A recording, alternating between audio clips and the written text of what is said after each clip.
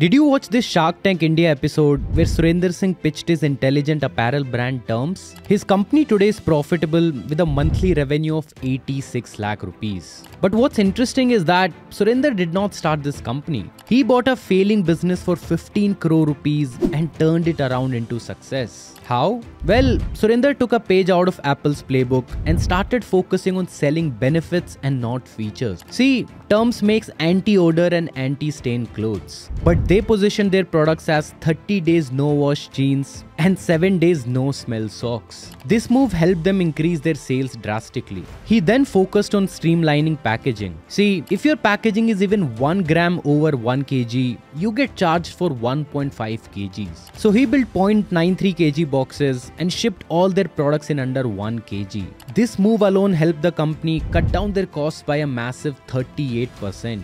Let me know if you are going to try TURMS clothes in the future.